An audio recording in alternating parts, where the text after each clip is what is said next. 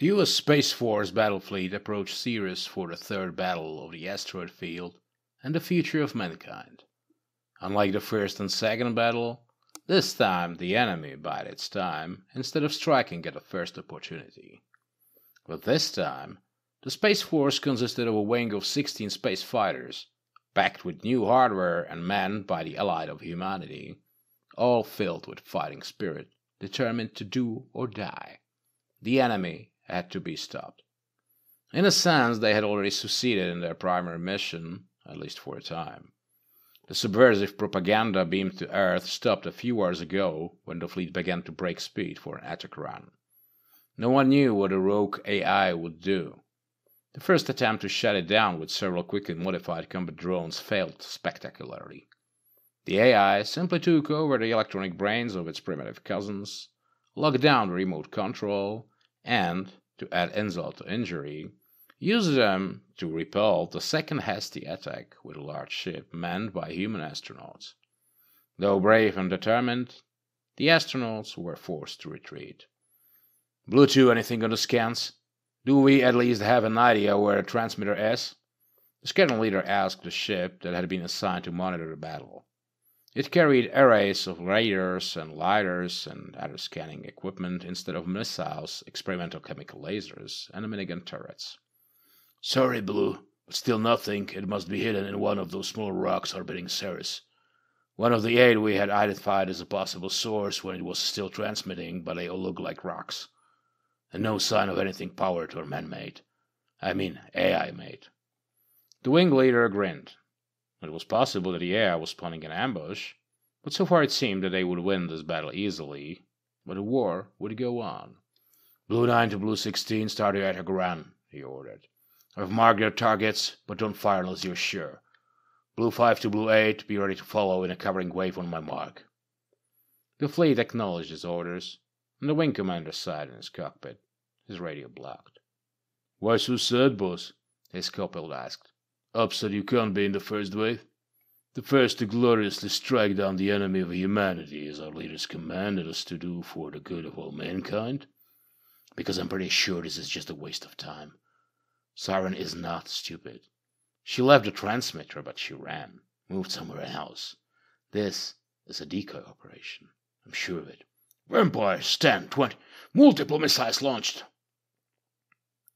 Johansson hated it.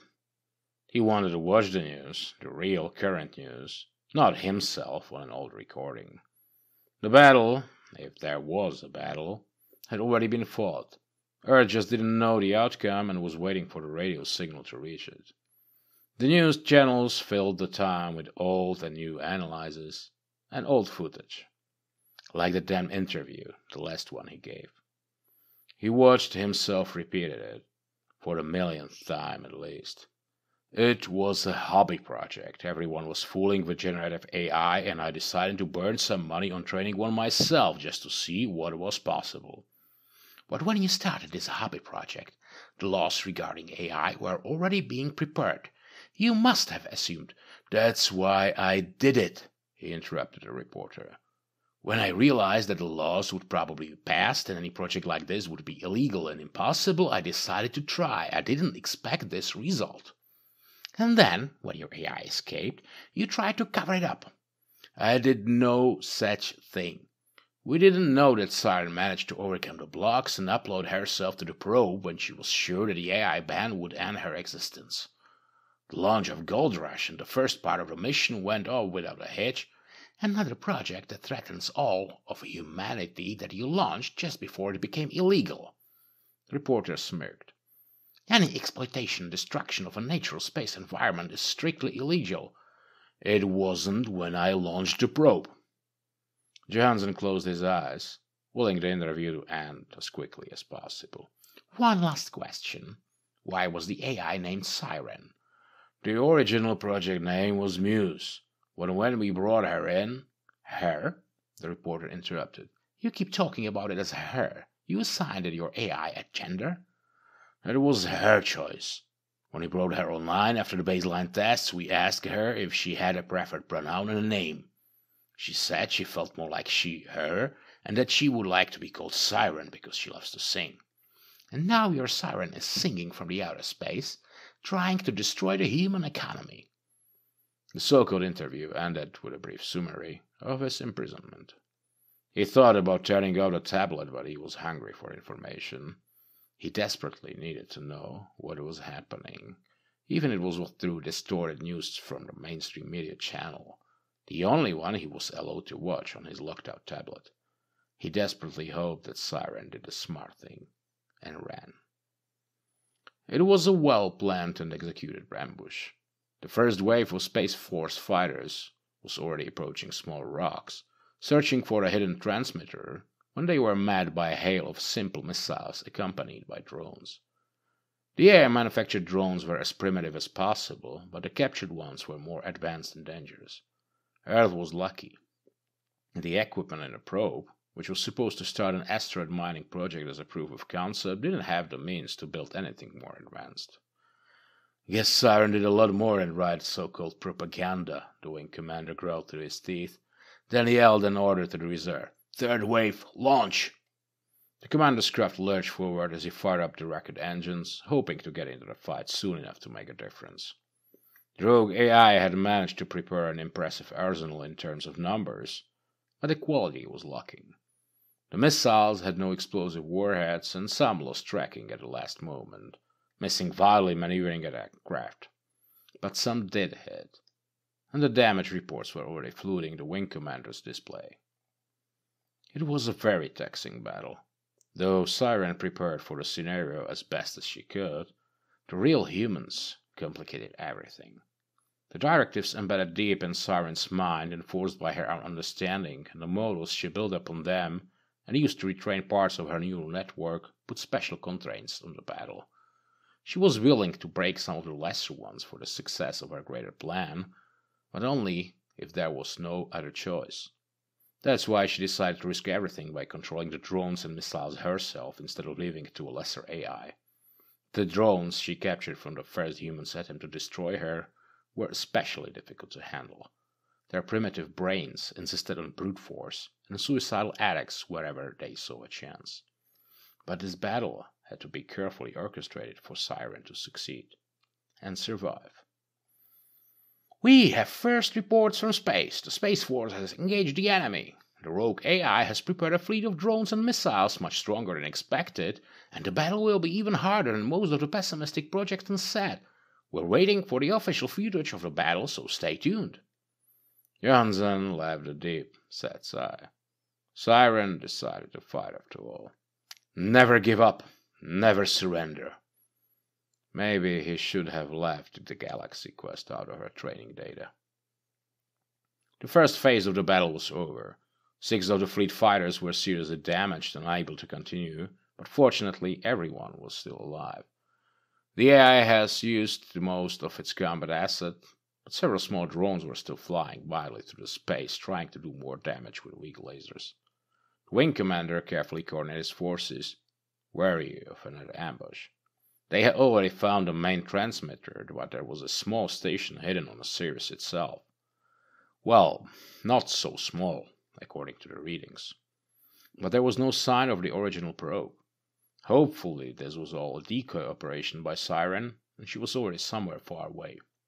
"New contact, preliminary identification, Gold Rush. It's coming from behind Sirius. Away from us. She's running, boss." The wing commander ordered a pursuit. Reluctantly. It was over quickly. "So it was destroyed. Can we be sure?" the President asked. "No, Madam President," the Space Force General replied. "No?" "Madam President, I said that our fighters disabled the original probe that was trying to escape. It exploded when they attempted to board it. We cannot be sure if the AI was still inside or if it transferred itself elsewhere." "What about the base they found?" "Most of the manufacturing equipment from the probe is still there. There are some computers, but not the grid that hosted the AI. We cannot be sure. The AI proved to be extremely resourceful. It may have made backups or transferred itself somewhere. Calling the fleet back now until we're sure could be dangerous." "General, I think I know where this is going. You want to have a permanent presence in the asteroid field. Am I right?" At least for a while, yes, we should be able to use the AI space. There are resources it mines we can easily... General, that won't happen unless you give me something more substantial. I'm under considerable pressure from environmental grubs. If they found out that we are even considering continuing the mining, it would be hell to pay. It's impossible. What about the corporations, Madam President? They were the ones who pushed for all this. And it cost them a lot of money and goodwill. With the AI destroyed... It is confirmed. The heroic astronauts of Space Force have succeeded in destroying the spaceship Gold Rush, which was carrying a rogue AI that had been wreaking havoc on Earth's economy for several years. Though victory comes at a cost. Although no astronauts were killed, we had to seriously damage our natural environment by building a fleet of ships to stop the AI. But fortunately, this time of great hardship had come to an end. Johnson felt sad. Not only for Siren, but for the future as a whole. The Space Force was a silver lining for him. He lost everything, his company and his freedom, but at least his dream could continue, even if implemented by the government. But the news all repeated that with the threat eliminated, the Space Force fleet would be mothballed, the resources used for things human society needed more. 2 months had passed since the Battle of Fort Sirius. The wing commander was waiting for the brass down on the earth to finally decide, but he made sure that his people were already working on preparing the station for a longer stay. The AI and its drones hadn't needed air. The station was airtight for some reason, and with a little work it could be turned into a permanent home for a lot of people. And it was clear that an asteroid colony was viable from the things the AI had built. Might be even profitable considering the amounts of stockpiled heavy metals they found. Some of the astronauts grumbled that it was useless work, because the consensus among them was that the brass would pull the plug on the station and call them back to Earth. No more exploitation and destruction of the natural space environment. The wing commander had hoped otherwise. Damn Siren. She should have run.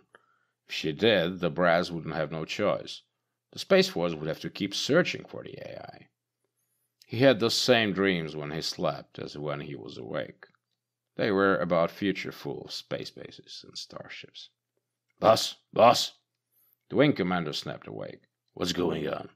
Siren, boss. She started transmitting again. We're being targeted directly, but I'm sure she's sending this to her as well. I bet it will be funny in Washington. The wing commander felt a pang of hope.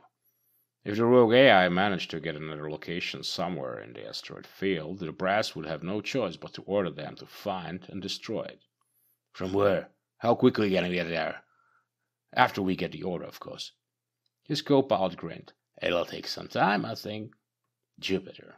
What? You were right. This was a decoy operation. The signal is now coming from Jupiter.